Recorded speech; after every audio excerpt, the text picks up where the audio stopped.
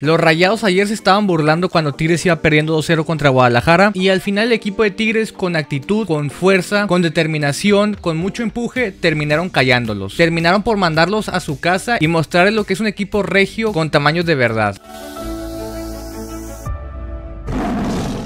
Y esto es verdad, la afición del Monterrey ya estaba muy contenta porque sí parecía que Chivas estaba más cerca del tercer gol que Tigres del primero en ese preciso instante, porque Tigres parecía que había sido golpeado y se notaba un poco nervioso. Ya después lo que pasó en el trayecto del partido, que Tigres empezó a tomar el balón, agarró confianza y se los empezó a comer poco a poco, de eso ya no hablamos, porque eso ya lo vimos ayer. Tigres ganó con categoría y fiel a su estilo. Así que hay que centrarnos otra vez en Rayados. No aprenden, ¿verdad? No aprenden lo que es este equipo. Se lo hicieron a ustedes mismos. De ir perdiendo les empataron y en su casa les terminaron por remontar. ¿Eso no les dio una lección? En este momento la realidad es que Tigres tiene 8 campeonatos, 3 más que el Monterrey, y eso es algo que les va a pesar y mucho. Y pasando a otro tema que no es la pingüiniza, lo de Diego Lainez, muy subestimado, mucho se habló de él, que había sido un fracasado. Cuando llegó a Tigres empezó jugando muy mal, el tiempo le dio la razón a Siboldi y empezó a agarrar ritmo, lo terminó por convertir en un jugador útil para la institución, y ayer jugó un buen partido a secas, pero durante la liguilla jugó partidos que fueron muy buenos. Así que merecido el campeonato a Diego Lainez, que también luchó por él. Rayados se les está yendo cada vez más el tren. Parece cada vez más cerca que Atlas alcance a Rayados que Rayados a Tigres. Nos vemos en un próximo video.